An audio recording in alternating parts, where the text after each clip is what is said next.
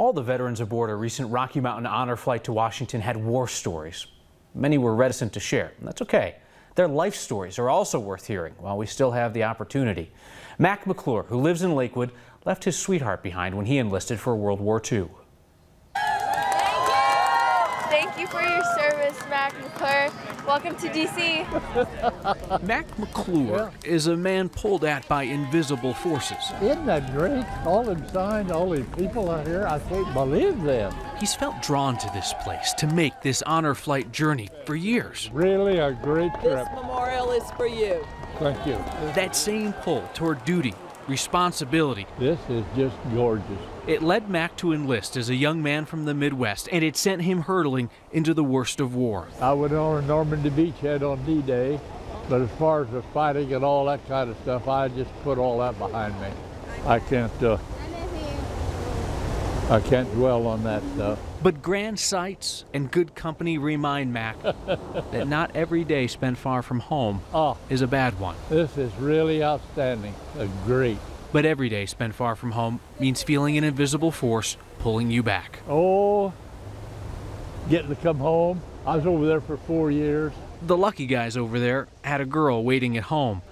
The luckiest among them today still do. It's just, I wish my wife could be here and she can see all this, because she would really enjoy it. Of all the invisible forces that tug at Mac McClure, only one in his whole life has been irresistible. Betty. My wife is in a nursing home, but she's doing real good. Okay, guys, here we go. It's a B. B for Betty's. Okay. Betty All right. is a force indeed. I bet he's having fun. Oh, I'm sure he is. Betty's always been comfortable flying solo without the gunner she fell in love with before the war. Now, I have my interests, and he has his interests. And we allow each other to do those things. You enjoy your day. Oh, thank you. And I think it's why we've been together for so long. He made her promise she'd see other people while he was in the service. I didn't mind it. It let me do my thing.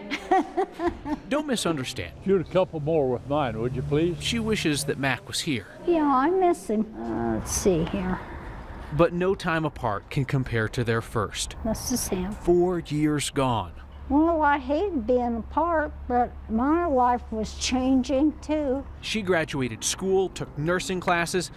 Mac's letters home grew less frequent, then stopped. The period that we didn't hear from him for months, I was really worried, really worried. Her faith always told her Mac was coming home, and he did. But they were different people after 4 years, and they decided they shouldn't get married after all. We just didn't know each other.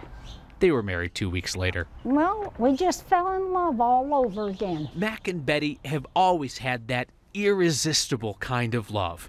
Married 72 years and counting. We've had a good life. Their bond stretched clear to Europe without breaking. It's been tested since. Hi guys, I'm Mac. There were the years when Mac worked 2 jobs, long stretches on the road, but Mac always hurried home. And he usually just says, hi, babe. Then just recently, Betty had her fall and landed in a nursing home. We're not happy with the fact that we're not together all the time. The fact that I am here. And I will be here the rest of my life. But this is Betty, who sees adventure in adversity. You know, it takes more energy to be sad and mad than it does to smile. And thank the Lord for what you have. She's in good hands. I'll give her a call after a while. And this is Mac, who always comes home. Yes, he comes every day, except when you have a lot of snow. Let me see if I can call her. Now, let me get Betty. There she is. Yes. Now, let's see if she's on here. Mac is coming home. There he is.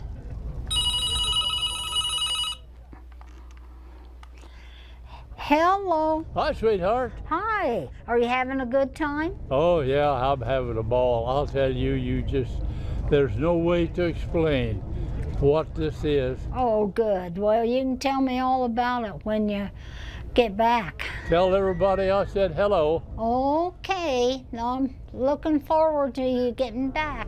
Okay, sweetie. Bye-bye. Bye-bye. I love you. Love you. 2 days later, Betty and Mac are together again. And I bet you look younger than any of them. I was the best looking one there. Yeah, I know you're the When Mac came back to Betty after the war, he didn't want to talk about what he'd seen. Oh, I tell you, the flight was good. Oh, we just had a ball. What a difference a lifetime makes, and a chance to be among brothers during peacetime. But I didn't have any trouble sleeping, I'll tell you. Woo! Mac might never stop talking. Was your flight good? Huh? Was your flight good? Boy, the one going over was pretty rough. Mac and Betty's long life together has not been without trouble and loss.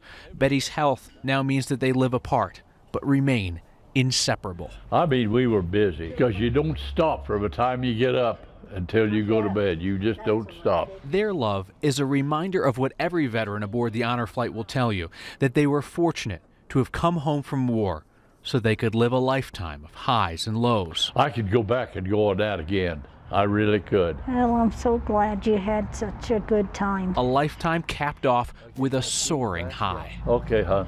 Sit still. I'll see you And later. a second homecoming See you later, sweetie. Okay, that's twice as sweet. Bye-bye. bye-bye.